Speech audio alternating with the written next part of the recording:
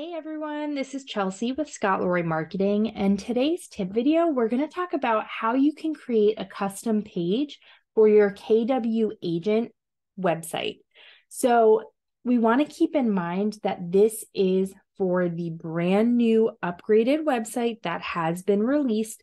So that's really going to be your first step. If you have not yet upgraded, you'll want to make sure that you do that first before continuing to watch this tip video today. So if you have upgraded to the new website, we're going to log into our command. You're going to come to the consumer app. So it's going to be the last applet on the left-hand side. And once you get brought to this page, we're going to click on Edit My Website.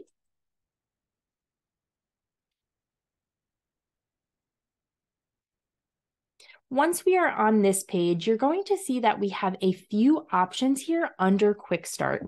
So this is going to allow us to customize our website a little bit further, which is really exciting. So we are going to click on Custom Page.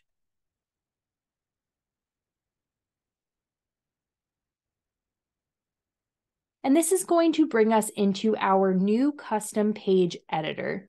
So what this is going to do is allow us to create a page that we can customize and add various different modules, change the look of it, etc. So I'm going to go through and show you all of the different options that you have.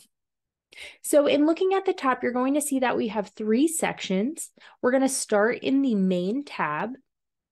The first section is going to bring us to name the page. So whatever you want your page title to be.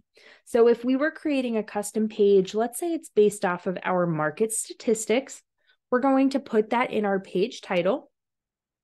And then you're going to notice over on the right-hand side that it's going to show you in real time that update. So now we are able to see our page title on our page.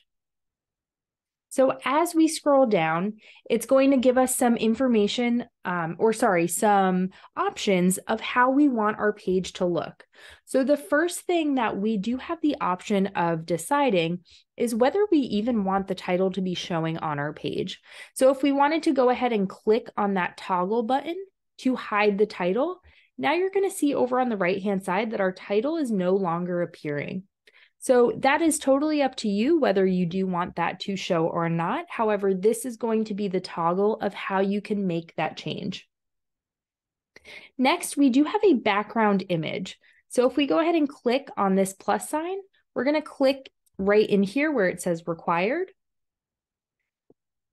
And then we get to select an image that we want. So let's go ahead and choose this one. We're going to X out of that. And now you're going to see we have added a background image. So on the right side, you can see we have our page title, and now we have our image showing in the background of our page. So now we're going to scroll down a little bit. You're going to see a section that says page contents.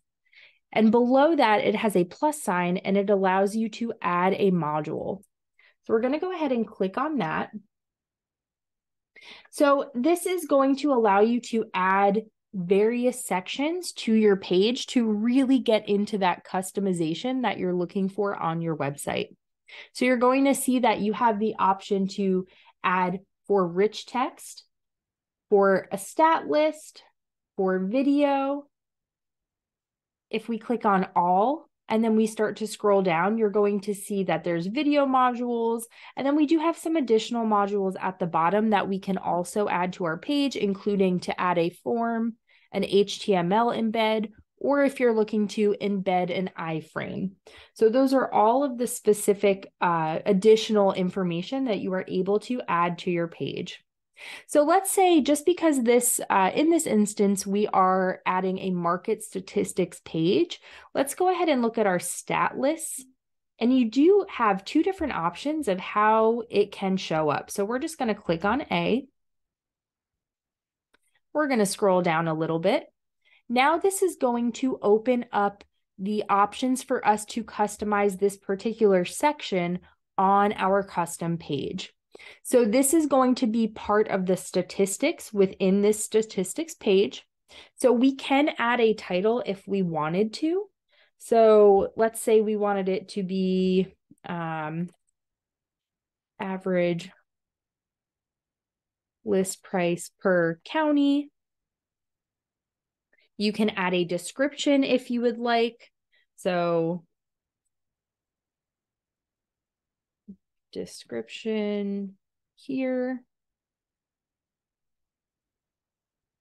Next, we have our spot that says stats. So this is where we are able to add the statistics. So if we go ahead and click on this, it again will provide that drop down for us to add that information into that section. So under main, we're going to now put the title of the statistic. So let's say County 1, and then we get to add a value. So let's say it was 739. We can make that italicized. We can also change the formatting of it as well. Let's say we wanted to add another statistic. So on this one, we're going to do County 2. Let's make the value 539. And this one, we're going to bold. And we're going to underline it. And then, so this is our main section. Let's go over to styles and see if there's anything that we can change on here. So we're going to click on this drop down. It's going to bring up a preset where we can click on this drop down and decide if we want the preset to be custom or none. And that again is based off of whatever you're looking for. However, if you do decide to make it a custom preset, then you will have the option to update the title position as well, meaning you get to choose whether it is showing up towards the left or the right side of the screen. So let's just say we're going to pick left. And let's say that's enough of our statistics right now. The next section we have is a call to action. So if we click on this drop down, you have the option to do a call to action to an external place or internally just within your own website. So if we are deciding to do a call to action internally, we do have two tabs again. Under our main section, we have a call to action button. We can type in, please call us today for more information. Oops.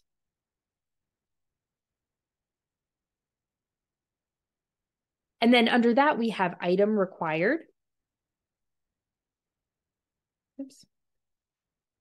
And from here, you are able to add any specific pages that you have already created if you wanted it to go to another page.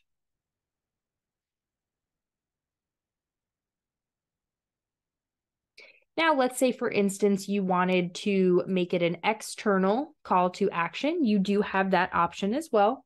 So we're going to write the same thing. Call us today for more information. This time, instead of redirecting your client from that call to action to go to another part of your website, you can share an external link. So you can put a link or a URL here that will then, when they click on that information, it's going to bring them to another link. So let's say you wanted to have them book directly into your Calendly. You can put your Calendly link in here, and then it will redirect them to book a call with you. So that's a little bit about the call to action.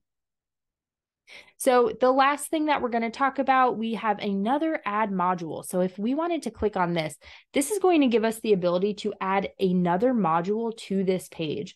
So it is important to know that you can add multiple modules to a single page. So let's say now we wanted to add a form at the bottom. We could click on that. It's going to provide a drop down where we can then choose a form that has already been created. So we'll do the contact me. You're going to see on the right-hand side that now it has added that contact module for you on your page. And then the last thing that we have, it's showing to hide page in navigation. So this is if you do not want the page showing up on the top of your website and you just want to be able to share a specific link for people to be able to find this website, or sorry, this custom page, you can toggle that on as well. So again, that is totally based off of your preference. So we're going to scroll back up to the top, all the way up to the top. So that was our main tab. Next, we have our styles. So this is just going to provide some information on how you can change up this style. So you can change how your headings look. And again, you can choose automatic, or you can decide if you want a video to be in the background instead of the image. So you can choose that. Your preset, where you can customize it, or you can just have no customization for it. And the customization here for the preset, meaning if it's going to be on the right side or the left side, you can change the heading size. So let's say we wanted it to be large. And then the page sub, we'll do medium. So what that means is the header is going to be the heading information, such as market statistics here. The page subheading is going to be a smaller heading that is below the initial page title. So you get to change those sizes. And then below that, you get to change the actual page style. So again, you have your template. Right now, there is only the default that is automatically available for you, but keep an eye out for anything that is upgraded. You have your preset as well, so you get to change either to custom or to none if you do not want to have a preset. You can choose a background color. So if this is something that you're looking to change up the color of your page, you can do so here. You can change your primary text color to primary inverse text color. So what that means is that if let's say your font is red and your page is white, it's going to inverse those colors for you, and which means that then the text would be white and the background would be red. And then the last option that you have on this page is going to be, should the search bar be shown in the header? So you do have the option of whether you want a search bar to be at the top of the page or not. We're going to scroll back up. The last thing we're going to talk about today, our last tab, is going to be the URLs. And this is how you are able to confirm what you want the URL to be for this custom page. So if we click on add, you're then going to type in the /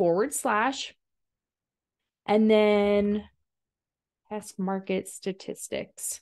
So let's say that's what we wanted our URL to be.